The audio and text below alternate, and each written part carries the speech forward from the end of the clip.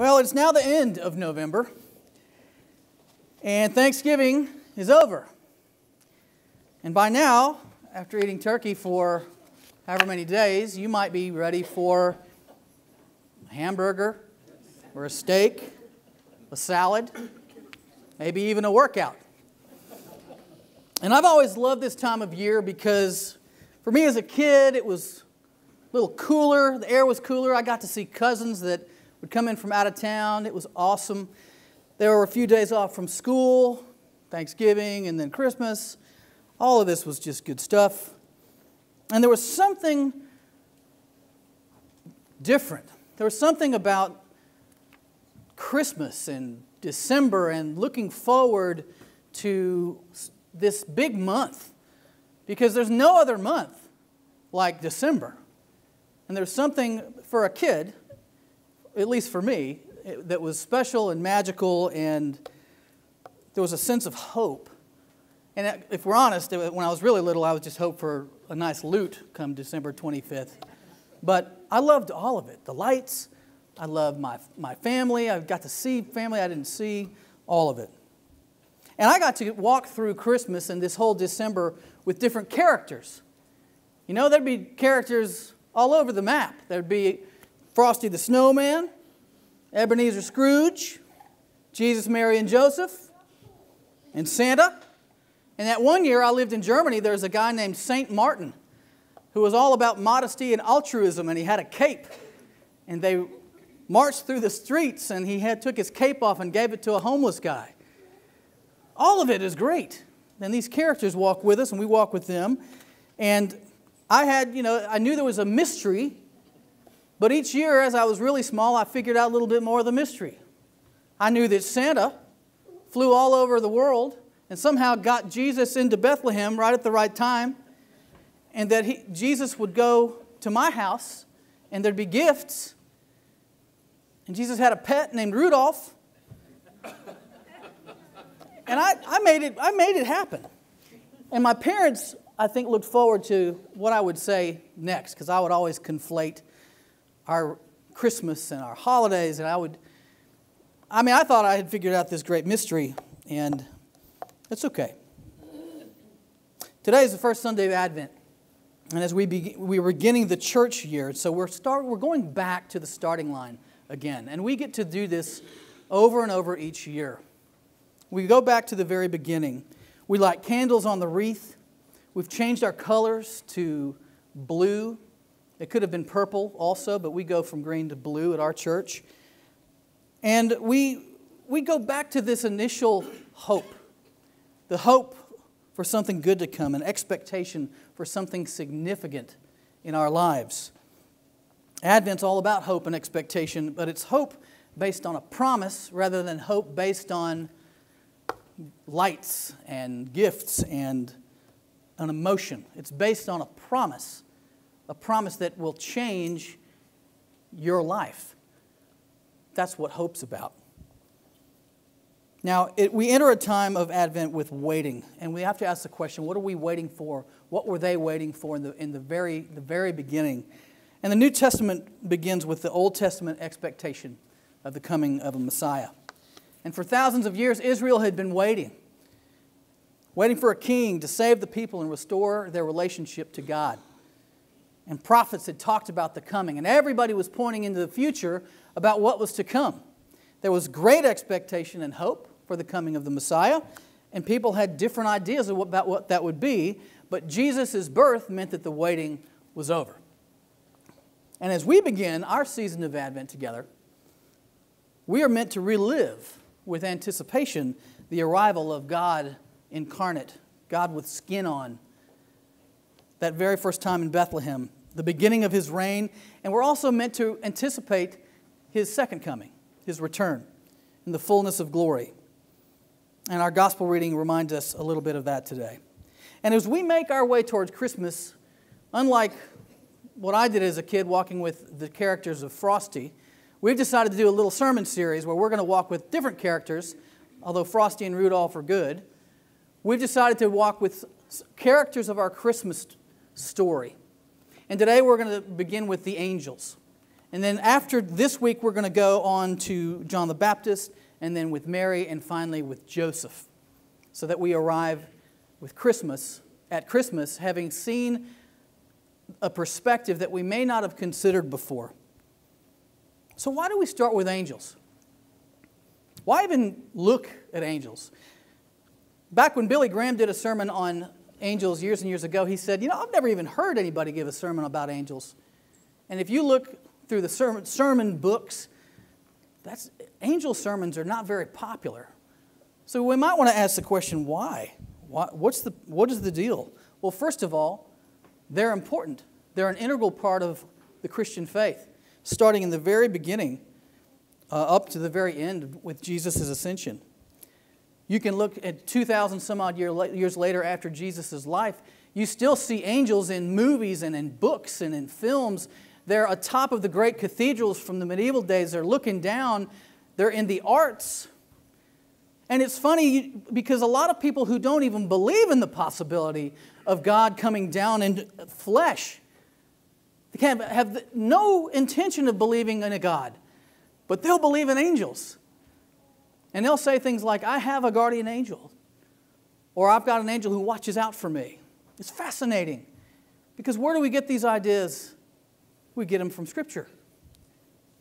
It's interesting. So I would say this.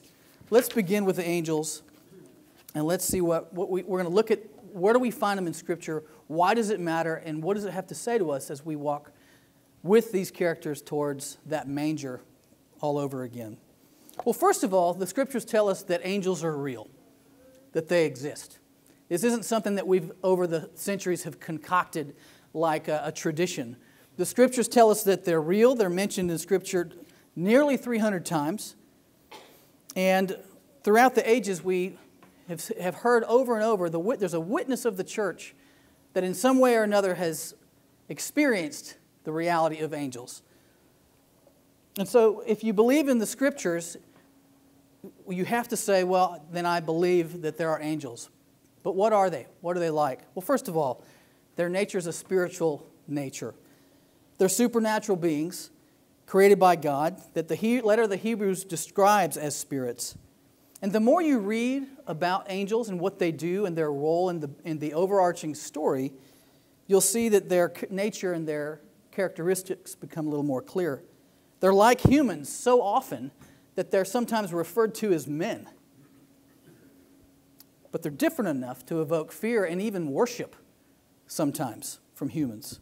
They're not male or female. They're asexual in their nature. And their knowledge is more comprehensive than humans, but it is limited. Now, according to the Scriptures, they're stronger, physically stronger, a lot stronger than humans.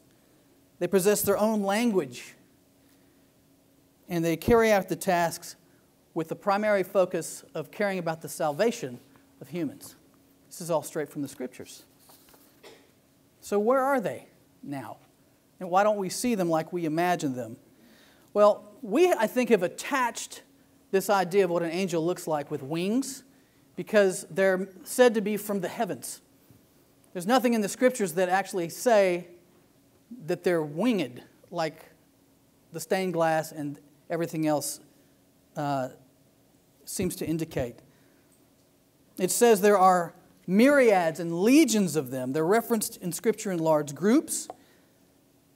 There are even, of course, archangels, and our church, 2,000 years later, sits here because of an archangel, a warrior named Michael, that we find in the Scriptures. The other archangel is Gabriel, the messenger that we are familiar with this time of year. Their primary purpose is carrying out God's orders.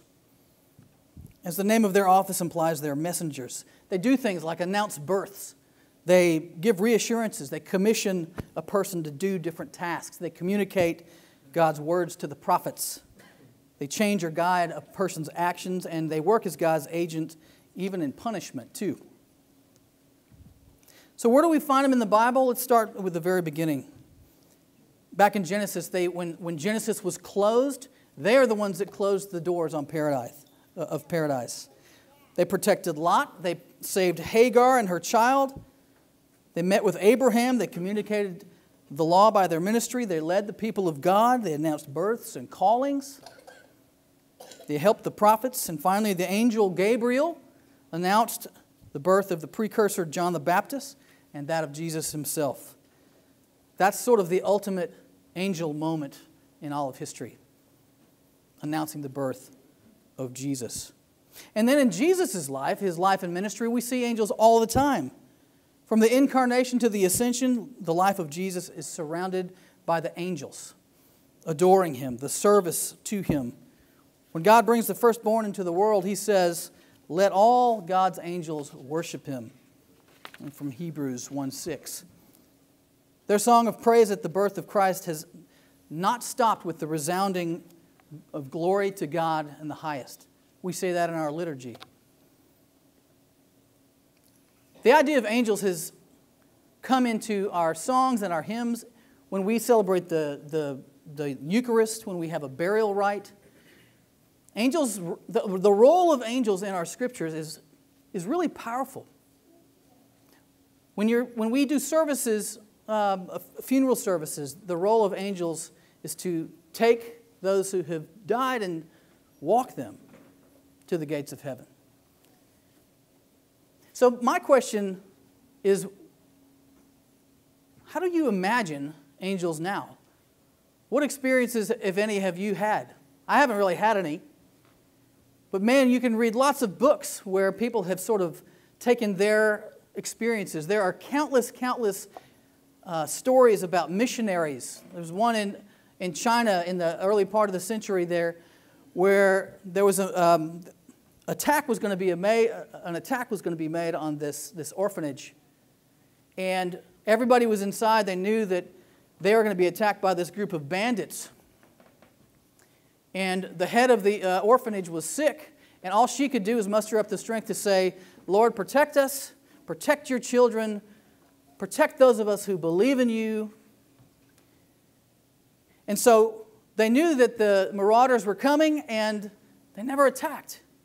And later, they were, of course, praying through the night, and later they said, why didn't we get attacked? And they asked someone who had been outside, and they said, "I can't tell you why they chose not to attack you, but I can tell you what I saw.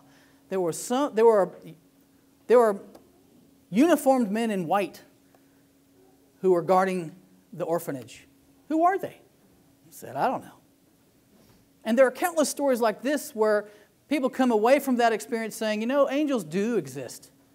And from time to time, they even today make their presence known. I would say, as we walk towards the manger, the thing I think about when I think of angels is, number one, they've always been around. They've always been on the lookout. They've always looked forward to the birth of Christ. They announced it. They went out of their way. And then when he was born, we look at their example, where they totally rejoiced at the top of their lungs. Glory to God in the highest, and peace on earth. Now, I know a couple weeks ago I gave a sermon about Johnny Cash. And I have to say, there's one of the most powerful lines in anything he ever wrote was in the song called "When the Man Comes Around." It talks about the end times. And the line that I could do a whole sermon on is the moment when they see the Lord in Revelation. And see, Johnny's put this all together for himself. 100 million angels singing to the beat of a kettle drum. 100 million angels singing. The whole host of heaven. If this is real, and as Christians we actually believe that it is, it paints us a picture of power, of goodness, a picture of hope. So that by the time we walk with the angels in the story to the very beginning where Jesus was born, we have a sense that he was never alone. We know that. We know that the angels tended to him in the desert later on. We know that he was comforted in the Garden of Eden the night before he died. He was comforted by the angels. If we allow that real story to really come into our lives, imagine the perspective we'll have. Because the angels, of course, love Jesus, but they're also here for all of us. They're not to be worshipped, of course. But if they're real, I think of the scriptures that says, be alert. Not only should we be alert about the second coming of Christ, but be alert. Because in Hebrews we read, we'll entertain angels and not even know it. They may not have wings like we imagine. They may be sitting next to you or standing next to you in the elevator. So as we begin this journey with the different characters of Advent, this idea of hope and expectation, my prayer for us as we walk with the different characters, with the angels and with Mary and Joseph, that by the time we get to that first birth again, our hearts can fill up a little bit more with the reality of the love that God has for us. Let's pray. Father in heaven, we're grateful for your truth, and that as we start Advent, we can remember that your love for us is so huge that you decided to come in the form of your Son. Allow us to prepare for that by walking through this story with a different perspective than we've had before. We're grateful for your angels that you've sent them to be caretakers and to watch for us and to look out and to tend to us. Lord, help us to open our hearts to these truths and mold us in your image over and over again. In Christ's name, amen.